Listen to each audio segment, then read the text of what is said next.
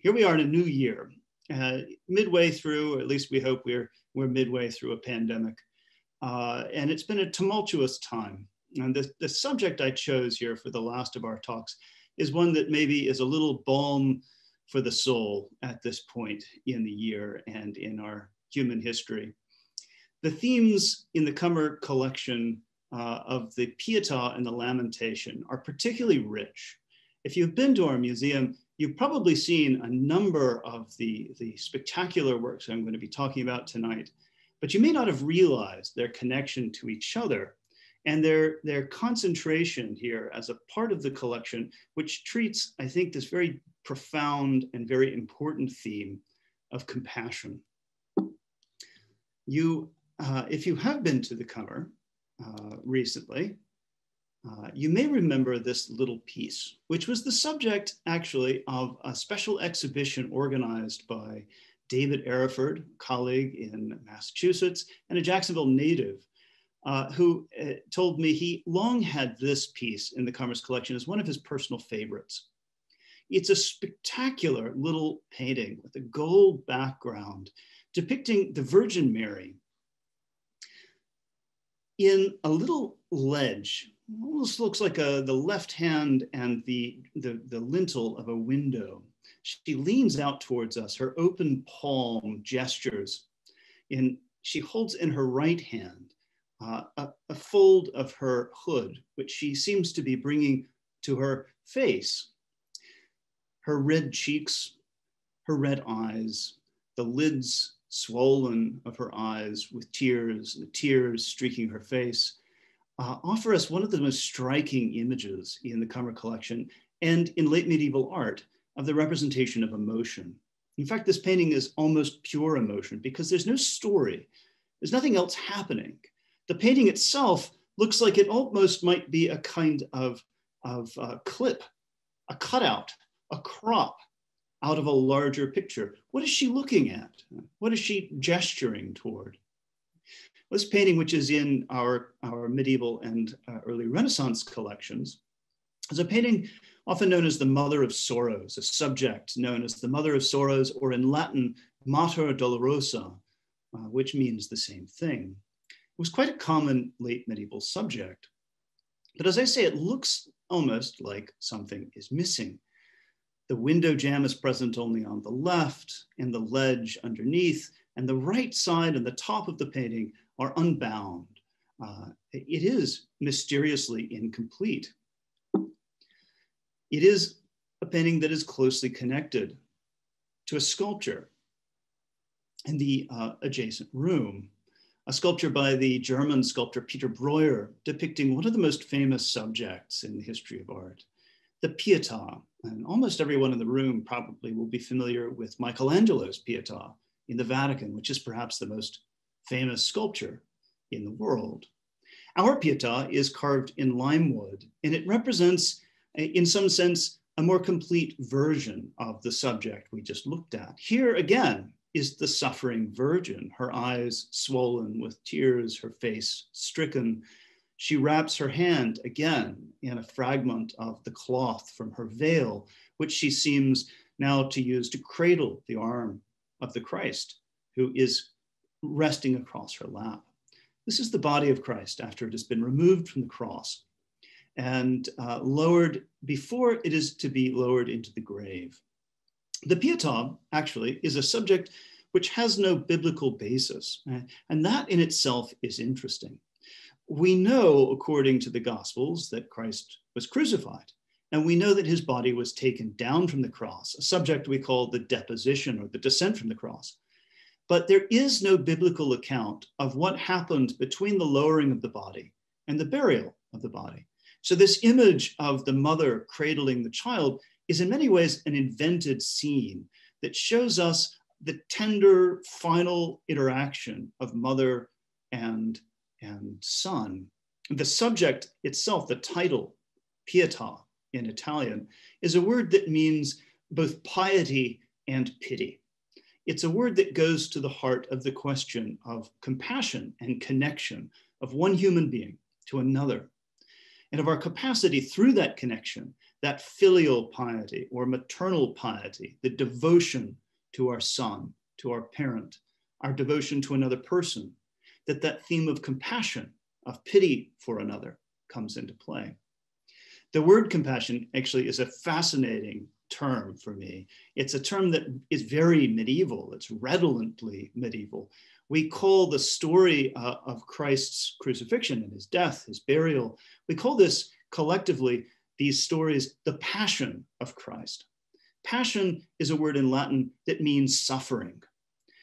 To be passionate is to suffer intensities of feeling. And so passion itself, the passion of Christ, is the suffering of Christ at the end of his life. Compassion, thus, means not just sympathy with another, but suffering with, that feeling of intensity of connection that we often feel as mothers or fathers of children, as children of parents, as brothers and sisters.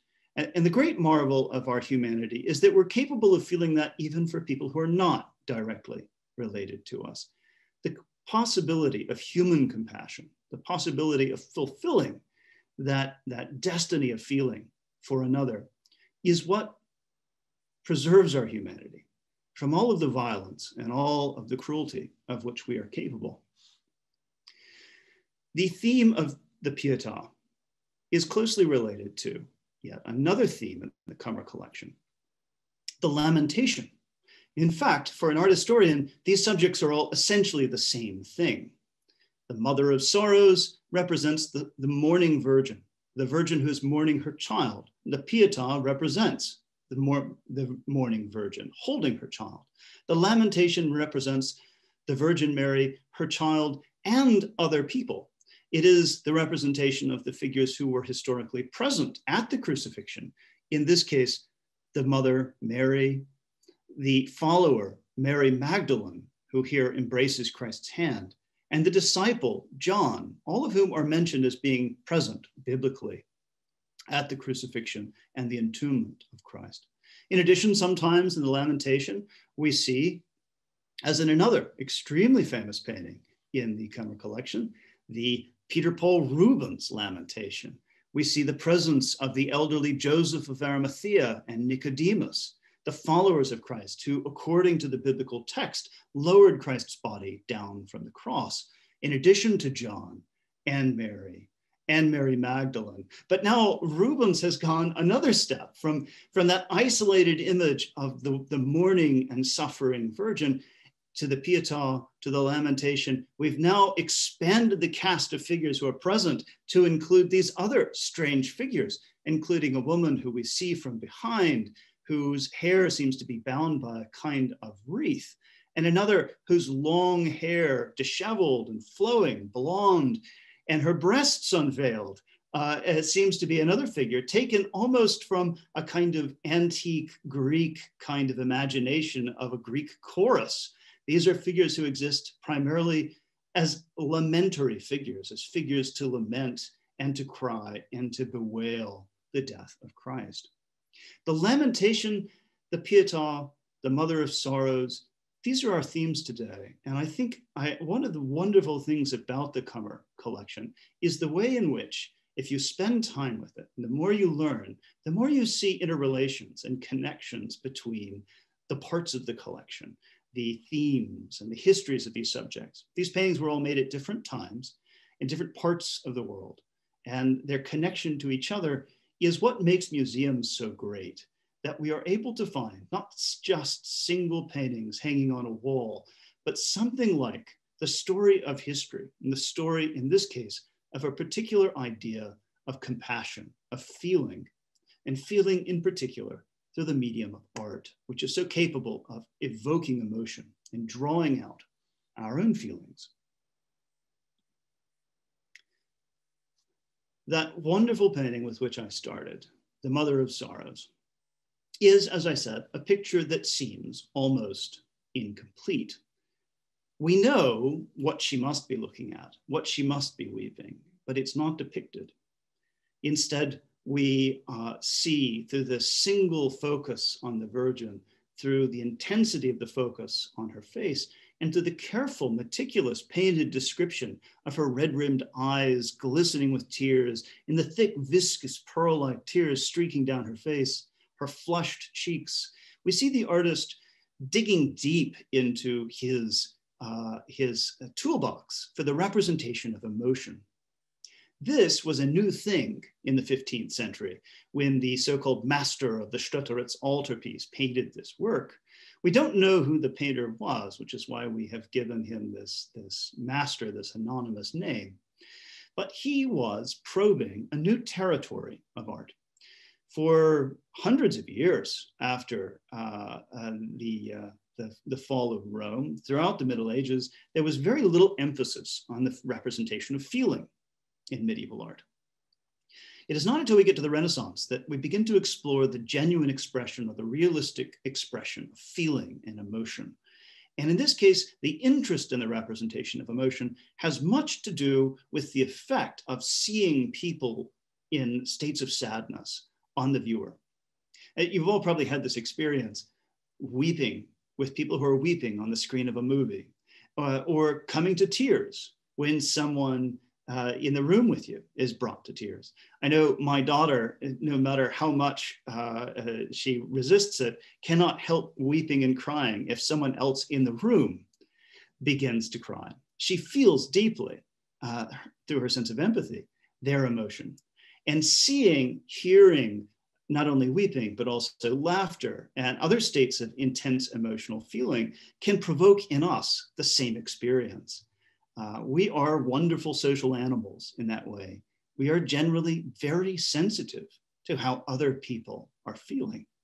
That capacity for compassion is a wonderful aspect of our human psychology, and it is exactly what the artist is trying to play upon here. The artist is working in a new mode in relation to an idea of what we call affective piety. That is an act of religious devotion in which we feel, we connect to, we humanize the subjects of the art through the representation of emotion. We participate in their very human feelings of emotion. The artist Giovanni Bellini painted a Pietà, and around the same time as our little picture was made, 1470 here. And Bellini's Pietà is a wonderful example of this. In fact, it's very quite explicit about this intention. Bellini's Pietà represents John and the Virgin Mary holding the body of Christ, cradling the body of Christ, which bears its wounds from the cross. And Mary turns her cheek close into her son, and her face is obviously stricken. The ruddy complexion of her cheeks and the pallid complexion of Christ's bespeak the living and the dead here. The green underlayer of paint is allowed to show through the translucent white skin of Christ in order to suggest his death, the pallid character of his body. Bellini's picture has an inscription on the bottom, a wonderful inscription, which says, in a sense, in effect, if this painting, it's as if this painting could cry through the medium of your own tears. That is, to the extent that you are brought to tears by this picture, so also does the painting itself seem realistically to weep and to cry. It embodies a realism of emotion that the artist was striving for in order to move us to tears. And if you've ever been brought to tears or to laughter by a work of art, by a movie, by a song, then you know exactly the effect that Giovanni Bellini was aiming for. To move us to a place of understanding through the power of effective representation.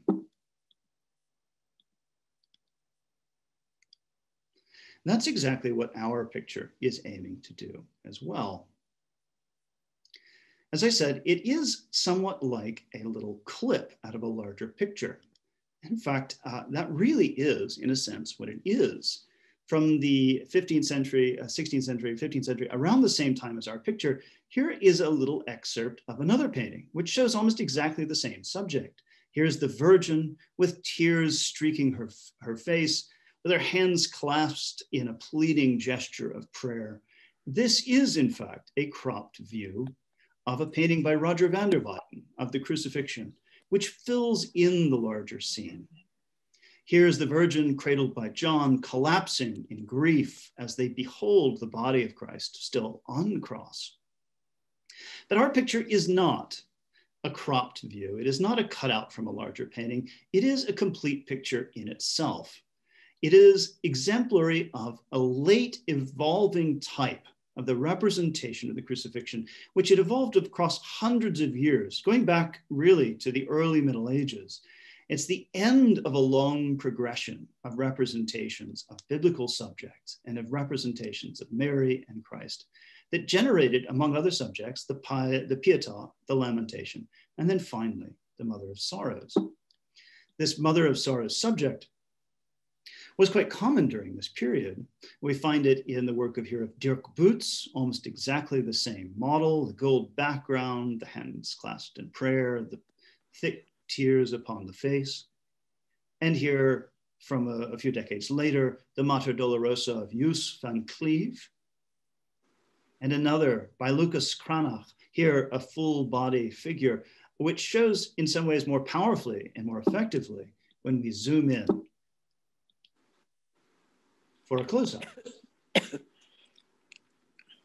As you can see, that is really quite a gripping image, as gripping, in fact, for the scumbled and damaged surface of the painting itself, which seems to scar the Virgin in a way that makes her even more sympathetic and pitiful. El Greco in the late 16th century, and here from the 17th century in Spain, sculptures which represent the same subject here in an almost impossibly lifelike sculptural medium, the bust of the Mater Dolorosa by Pedro Roldán from 1670, and Pedro de Mena in 1674. Where when we zoom in, we can see those thick tears hanging on the cheeks of the Virgin and calling out for us to sympathize with the Virgin herself. Now, as I say, these subjects are very ancient. They have ancient roots and have been evolving for a long time. The evolution of the representation of the crucifixion and of the events around the crucifixion took hundreds of years to reach this point. Emotion, as I have said, was not an important subject in art until the 15th century. When we go back to around the year 1000, 500 years almost before, we can find a representative image of the crucifixion here, for instance, from this wonderful manuscript, the Sacramentary of Henry II, which represents the crucifixion, Christ on the cross, very different from the body that we've seen in the previous images. He seems to hang rather painlessly and without much effect. Let's make sure we're on mute. All right.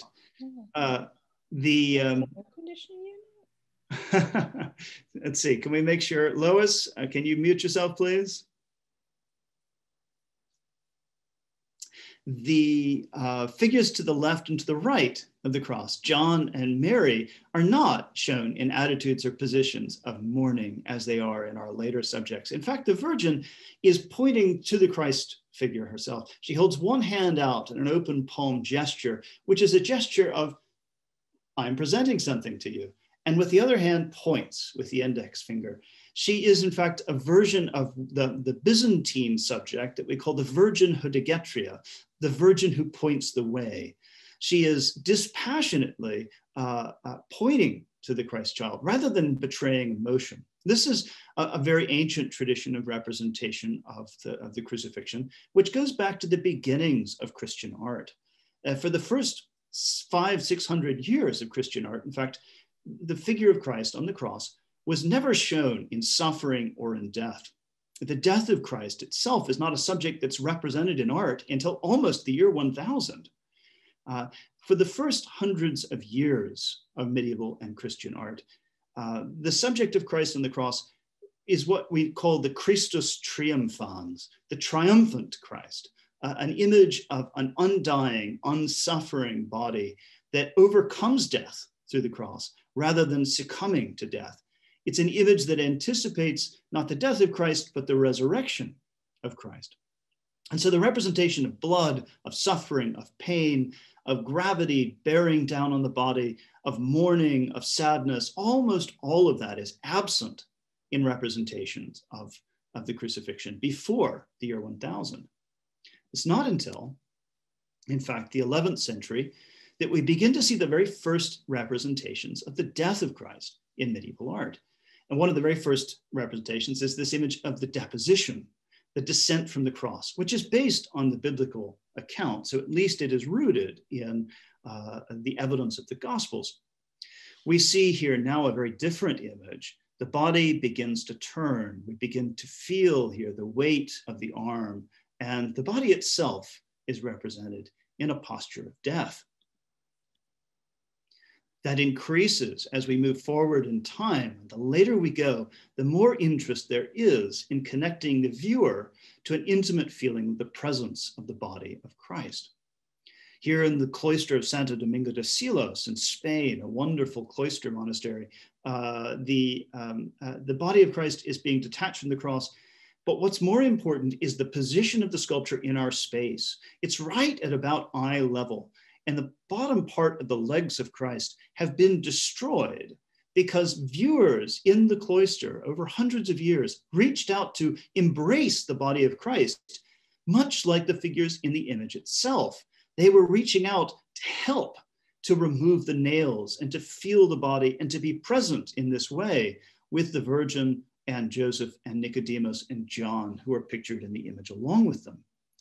The descent from the cross, thus, was a completely different kind of subject than the crucifixion. It was one which served not to show Christ's triumph, but to show his humanity and to connect us to his humanity so that we approach, much like the people around him, as participants at the scene of the crucifixion itself. We're invited to imagine just how traumatic it was, both physically and emotionally. This is that spot here, which has been destroyed unintentionally by the people who embraced this part of the sculpture. The descent from the cross became, in very short order, an important subject of prayer. We find it here, for instance, in a portable psalter, which was used for praying at the end of a particular psalm. The viewer would regard the image while they spoke the final words of the prayer, and then connect themselves physically and spiritually to the image on the page.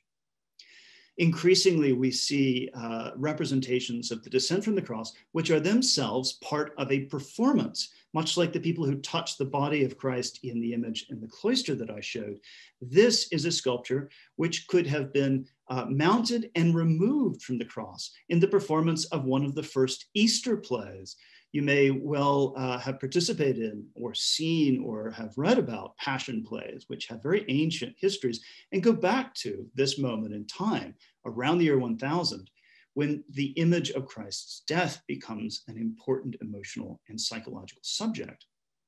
This is an example of a fully preserved sculptural group in which the bodies could be moved around like props in a play, like a large life-scale nativity scene, in a sense.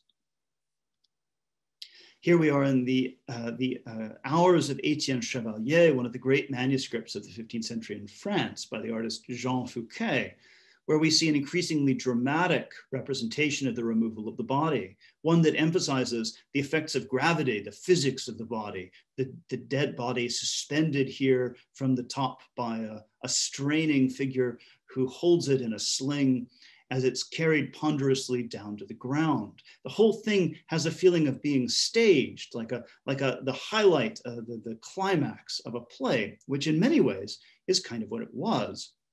Another page from the same manuscript shows us the martyrdom of a saint. Here, the figure is tied to a slab and is being poked and prodded.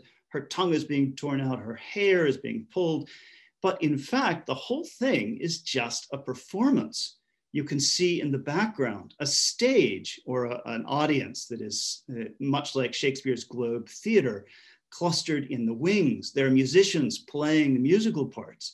And here is the jester, the clown figure who comes on to break up the scene. He's walking away, scratching his rear in a gesture which introduces a profane element into the scene.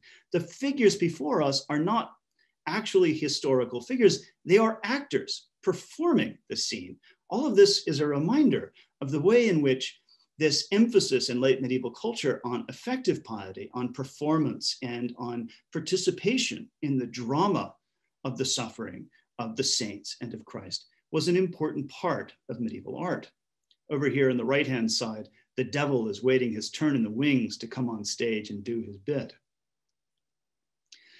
As the subject of the Descent from the Cross develops, it places an ever greater emphasis on the drama of the body. Here in this wonderful picture by Bernardino Butinoni, we see the hand still nailed to the cross and the other one hanging, the limp body forming this elegant but painful arc.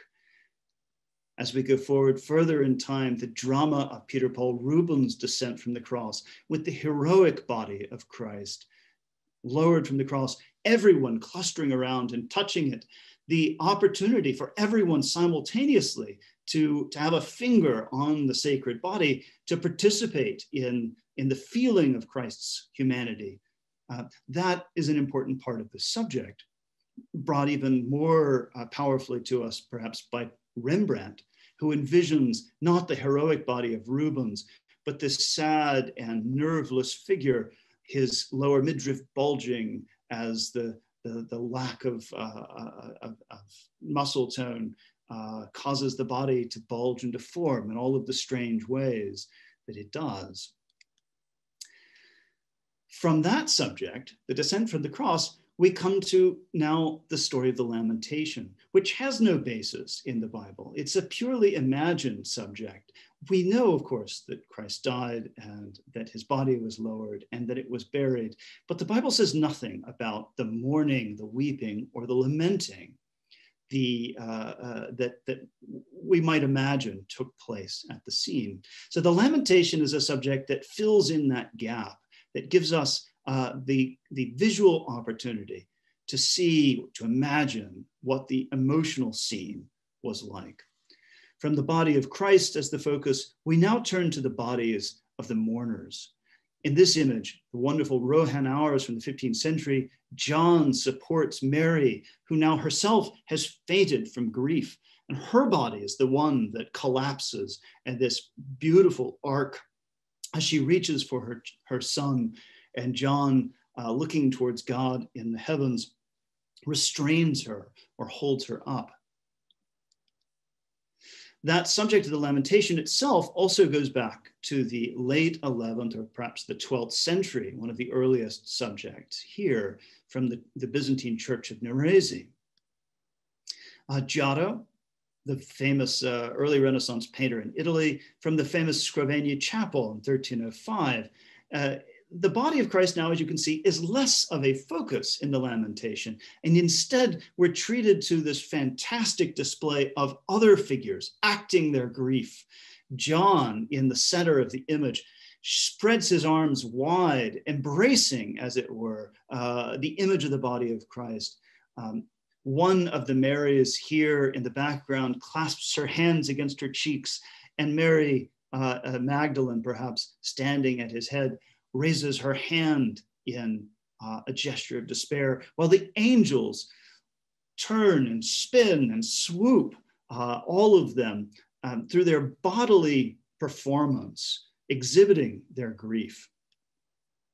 This focus on the expressive bodies of the mourners is eventually the thing that turns into the expressive faces of the mourners when we get to the Mother of Sorrows. These are also images, often carved, which created the opportunity for a close connection to the performers in the scene. Here's the Virgin again, fainting with the angels wailing in the background. Some of the figures are positioned cut off by the frame, turning their backs to us, almost like they are inviting us to enter into the scene with them and participate. As the lamentation develops, it develops an increasing focus on two different aspects. One, the bodies and expressions of the mourners, and two, the display of the body of Christ itself. You can see in this image, Simon Marmion, the body of Christ is turned toward us rather than lying flat. It's almost displayed for us to see, as in also Albrecht Dürer's Lamentation, where John, behind the figure of Christ, seems to hold him by the armpits and turn him to the viewer, so that we're able at once to engage in the display of emotion from the actors in the scene, and ourselves to participate in the emotion by seeing the sight which triggers their expressions of anguish. So we are at once watching the anguish, participating in the anguish, as present at the image of the suffering body of Christ. In Rosso Fiorentino's image, this cropped view brings us very close to the action and puts us just in this circle, on the edge of this circle of mourning figures, their arms cast wide and their faces grieving the body of Christ displayed carefully before us. In the Cummer collection, we see that in the wonderful Counter-Reformation painting from Italy by Gioacchino Assareto, which reveals in this way the displayed body of Christ, as well as the effective gestures of the mourners who are kissing his hands, gesturing, drawing our attention to their grief and to the body of Christ simultaneously. We see that also in the Rubens picture, here from 1601, the Lamentation, and closely related, our beautiful painting, which if you've seen it, you know is a small, beautiful painting on copper. Copper is a very lustrous surface, and this is a most luminous work. The light shines behind the darkened chiaroscuro head of John and shines again behind the head of Christ, as we're drawn into the picture and invited to join in. Everywhere we look, there's a figure at the elbow, at the head, at the neck, at the arm, at the shoulder, at the hip, at the foot of Christ, except for right here along the forward flank that faces toward us. And we are invited to enter into this work and to join the circle. That story of the Lamentation and the focus on these two features of the story, of the Virgin's passion and the anguish of those who mourn Christ, and on the body itself of Christ, the damaged and pained and suffering body of Christ. These two things ultimately lead to a refinement of the subject. The Pietà is in many ways simply a kind of reduced lamentation. It's a lamentation without all of the figures.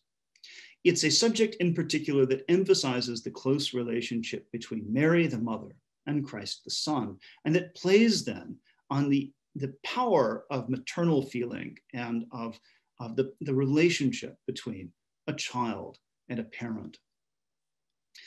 The Pietà is distinguished from the Lamentation generally by the fact that Christ is placed in the lap of Mary. Even if there are other figures present, sometimes we call this still the Pietà. It's Mary, however, who plays the dominant role in her relationship to the figure of Christ, embracing him, holding him in her lap. And the intensity of the connection between them is what is at stake in this story. Again, Pietà is a word that means both piety in the sense of filial piety, of our devotion and devotedness to the people that we owe devotion to, but also pity in the sense of compassion. The word pietà, pietas in Latin, literally means both of these things. It means compassion, affection, feeling, love, but also devotion, duty, loyalty. Here in Jean Fouquet's Pietà, the body of Christ in the lap of the Virgin.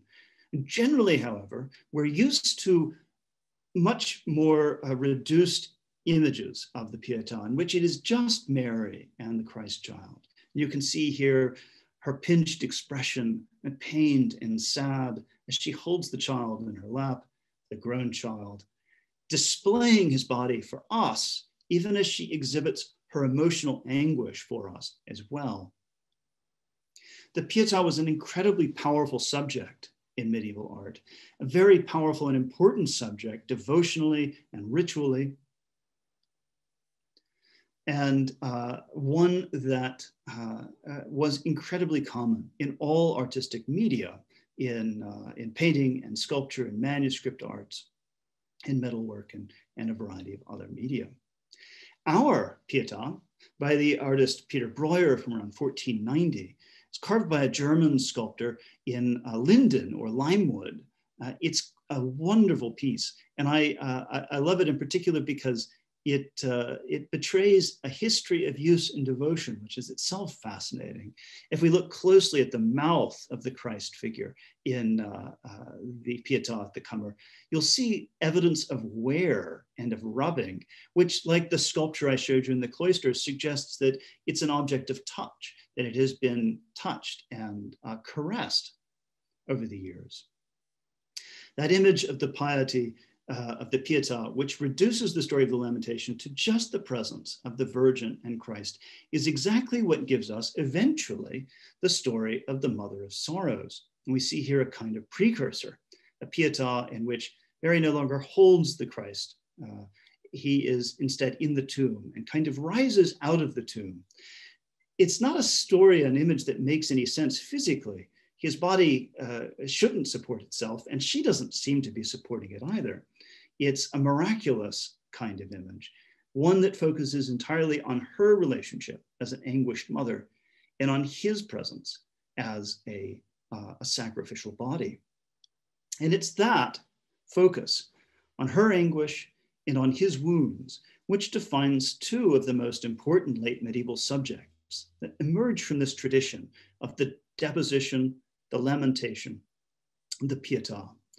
What we call the Mater Dolorosa, the Mother of Sorrows, and the Vir Dolorum, or the Man of Sorrows. We see a good example here in which a pair meant to go together, but in separate frames, side by side, give us that figure of the Cummer Mother of Sorrows, along with the torso, just the upper half of the figure of Christ himself. Here, no one carries him. He's both alive and dead. This is the Christ figure who is dead but undying, lowered from the cross, awaiting the resurrection, and exposing himself to us as an object of devotion, primarily so that we, like Mary, can experience that feeling of compassion, that feeling of being with someone in their suffering. This was an extremely common subject, often with the pairing of the Mater Dolorosa and the Man of Sorrows.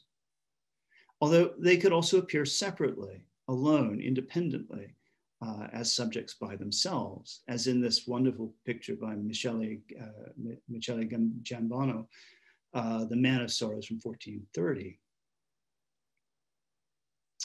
Our picture of the Virgin of Sorrows is certainly an image like that. Perhaps at one time it did have a pair or a partner, or perhaps it was alone an independent image, which simply condenses for us this vivid and viscerally effective image of the suffering and mourning Virgin. In another example, a wonderful picture from the 16th century, we see a print with a prayer connected to it. This is a hand-colored print, so that after the woodblock was made, someone came back in and applied rubrics. Rubrics literally mean red letters. And they were useful for reading so that you could follow a line and know where it started. It's like having a large initial or something like that, or making a note in the margin. The artist, however, also applied rubrics to the image, highlighting the wound in Christ's side, the drips of blood on his shoulders, his lips, and the lips of the Virgin.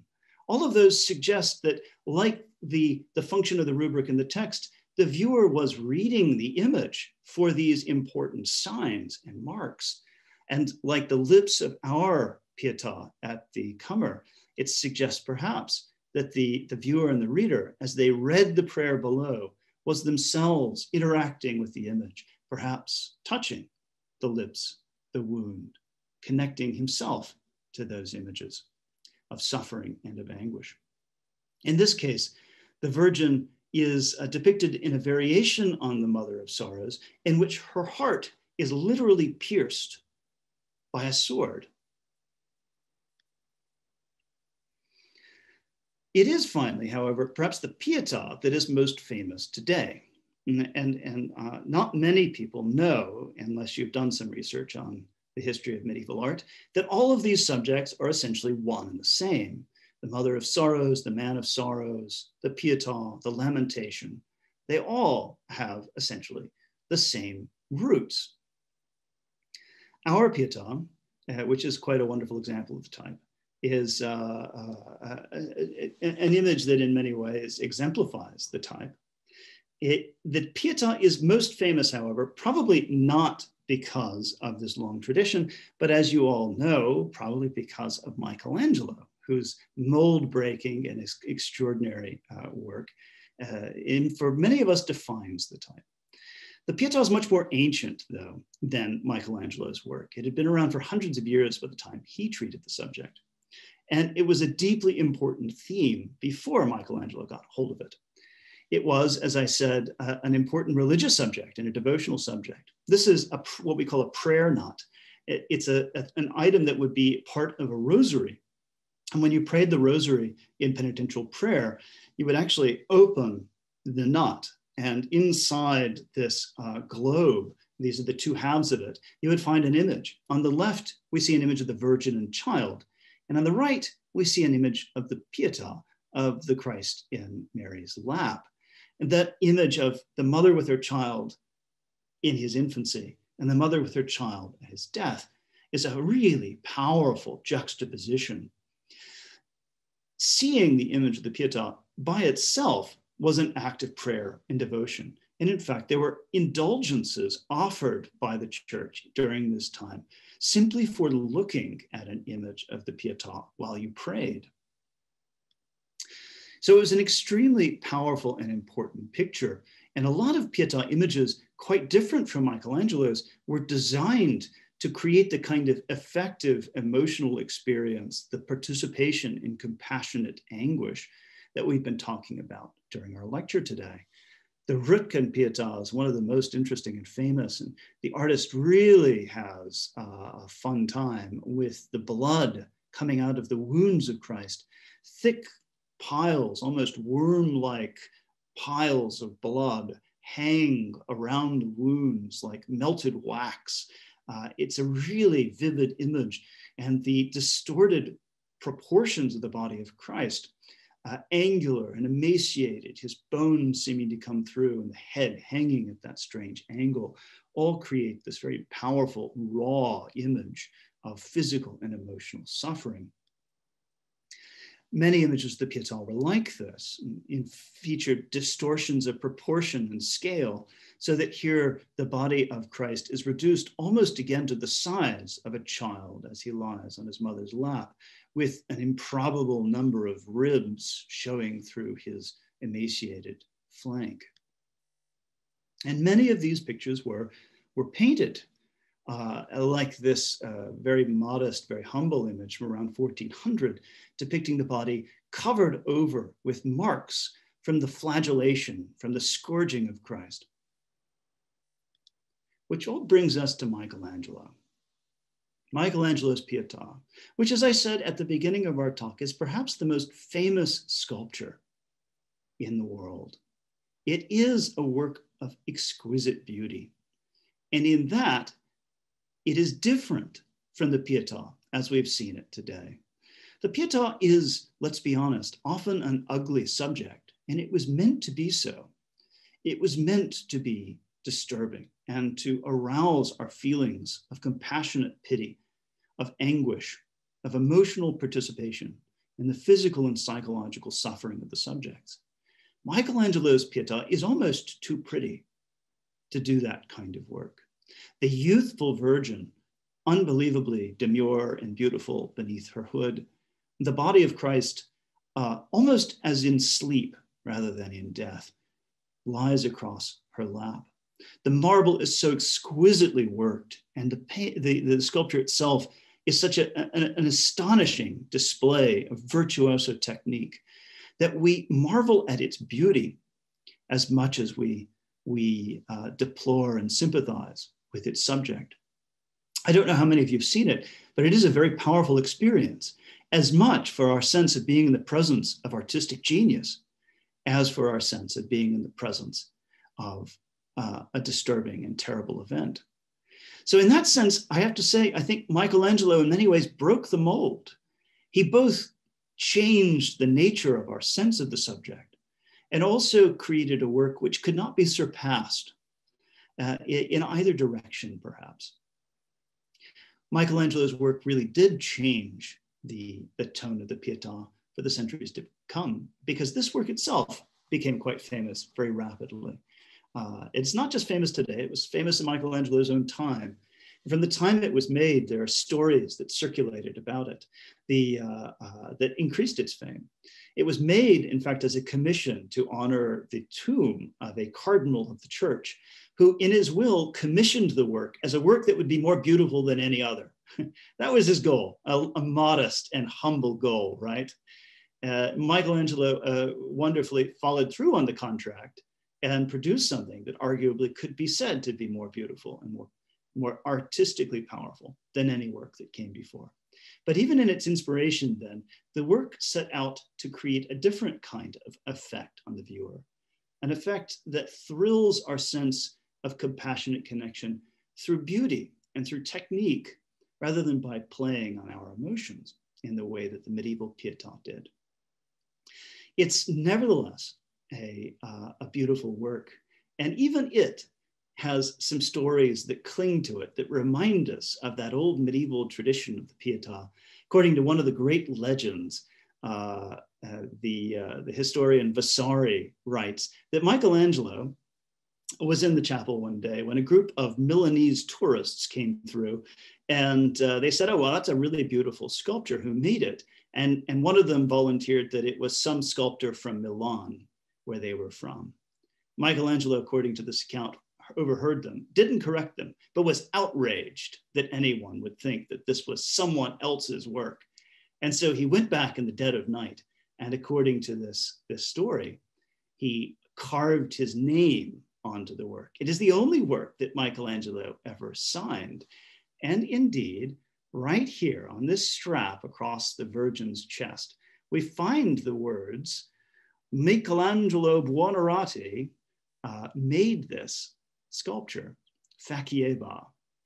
And that is a wonderful story. According to the story as Vasari tells it, he was there in the chapel in the Vatican in the middle of the night, carving his name on the sculpture, when a recluse, a female nun who lived in a small cell in the church, a woman known as a murate, that is a person who lives in a tiny cell-like, prison-like chamber within the church as a hermit in plain sight, heard the noise of him carving his name on the sculpture and came out because she thought somebody was attacking the new work, the new sculpture. She was very alarmed and she called Michelangelo off, but when she realized who he was and what he was doing, she said, I want to thank you for making this work. It is the most beautiful and touching thing that I've ever seen.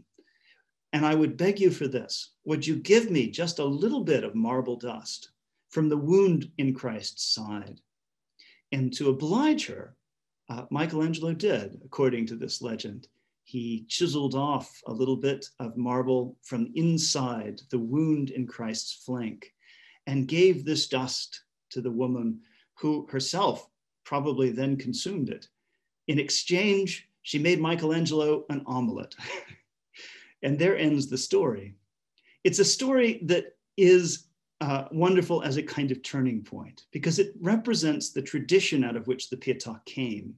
This tradition in which we want to participate, we want to touch, we want to be a member of the tribe clustered around the body of Christ and participating in the depth of the feeling and the suffering that is taking place at this event. And now this image that we have of the Pietà in Michelangelo's work, of an unapproachable, an impossibly lofty, an impossibly beautiful and perfect sculpture, one which is today quite literally held apart from us, raised above us on a pedestal behind sheets of bulletproof glass. It is an inflection point. a moment at which the Pietà turned from the story of intimacy and connection to the story of the most ideal vision of the beauty of Michelangelo's work. Our Pietà, just to conclude, has a connection to Michelangelo's work that you might not imagine. And it is this: Michelangelo's work is perhaps the first Pietà never to have been painted. Michelangelo didn't want his work painted. Sculpture at the time was routinely painted, and the Pietà was generally painted as well. In fact, it was just commonplace to paint sculpture. Michelangelo didn't want his work painted, of course, because if you covered over all of the beautifully carved material, you could hardly appreciate his artistry. So why gunk it up with a bunch of makeup and paint? He wanted that marble splendor. But with that marble splendor, we lose something very typical and very important about the Pietà. We lose the gruesomeness. We lose the visceral image of the suffering. Well, our Pietà is also not painted anymore. It was, of course, it was initially painted. Here's another Pietà by Peter Breuer today, where we see the pale body of Christ and the blood streaking down from the face. Or, for instance, another Peter Breuer sculpture, a man of sorrows that should be bloody and was at one time probably painted, but now has been cleaned like ours. Here, another Peter Breuer man of sorrows, which is still painted, retains its polychromy, gives us a sense of what perhaps our sculpture at the Cummer originally looked like. It too would have been covered and streaked in painted signs of the suffering of the body. And likewise, the Virgin's face, we must contemplate tears and we must contemplate artistic embellishments, which enhance the sense of her emotional suffering. The cleaning of our sculpture is a reminder of the change in the tone of that subject under Michelangelo's influence. The sculpture became more valuable, cleaned away with the paint, revealing the workmanship and the craft of the sculptor than it would have been before. We have, in other words, at the Cummer, a wonderful collection of works that fit together in a story, which paints the history of an entire theme in the history of Christian art. And beyond that, a theme of great importance in the history of our human artistic enterprise. The power of art to create connection, to cultivate emotion, and to move us is something that we should never forget, because it is a reminder of our fundamental humanity at a moment perhaps in history when we need it especially. So I want to thank you all, and I want to invite you to share your questions. You can share questions through the chat function on our Zoom medium, or you can, yeah, look, we already have questions, so that's great. So I'm going to start right now. When did the image of Mary start to appear? From the images shown, it looks like only in the late medieval and early modern periods. And no, that is not true. I just simply haven't gone back to the beginning. The image of the Virgin is a very, very ancient one and appears with the beginning of Christian art virtually, from the 5th century at least. The image of the Virgin is common initially in Byzantine art. And the icon of the Virgin, I referred to the Hodegetria, for instance, is a subject that goes back incredibly far. And so far, in fact, that there's legends that the gospel author, Luke, was the first painter of the Virgin. According to tradition, some of the oldest paintings of the Virgin are ascribed to Saint Luke as the painter. And why do you think the depiction of emotion, especially suffering, became more prevalent during the medieval and Renaissance periods? Did the prevalence of plagues heavily influence that? That is a great question and could be a whole other talk by itself. And I will say just this, that there was an evolution. From the beginning of Christian art, we initially see a focus on themes that emphasize eternal and sublime and ideal states. The death of Christ is rarely addressed. And this is a period during which Europe is still Christianizing. It was a hard pitch in many parts of pagan Europe to say that God is dead, which is essentially what you were saying if you acknowledged Christ's death on the cross. So it's not that they denied it, but they tended to emphasize not his death, but his resurrection. And so for that reason, the image of Christ triumphing over death, it dominates until very late. That begins to shift around the year 1000, when now people are beginning to seek, in one of the first periods of what we might call Reformation, a whole change in religious culture in which there's now an interest in personal connection to God. And so that personal connection is an intimacy that focuses on Christ's humanity and thus his suffering. He becomes like us in medieval art around the year 1000. He suffers. We recognize that and we identify with that. And the Peter Breuer Pietas, Christ's body is out of proportion with Mary's. And that is definitely intentional. One, it's just a practical function that in medieval art, you could play with proportions. There was no obligation to make things correctly sized according to nature. And in this case, the sort of pyramidal shape of the Virgin provides a platform for the Christ figure. And Peter Breuer is perhaps simply not interested in the artistic effort it would take to come up with a way to fit that body in to the composition in a naturalistic way. In particular, because Peter Breuer is also interested, like some of the other artists we've shown, in displaying the body of Christ. So the body is turned toward us, almost on its side. And that's a way of exhibiting or displaying the body. And it's more convenient to display it in this less proportional way. It also suggests perhaps the idea that Christ is Mary's child. It creates a connection back to her child relationship. Curious if you believe there could be a relationship between the cropping and inclusion of a frame within the Cummer's Lamentation, the popularization of women in frames. Windows, yes. So in art around this time, we begin to see artists using ledges and windows in paintings generally. And that's a way of creating realism, of drawing us into the picture and making figures feel very alive. And so the fact that there is a ledge here and Mary's leaning on it and her hand almost breaks the frame and comes out across the ledge, all of that is a way of drawing us into the picture, giving us a realistic, intimate connection with her.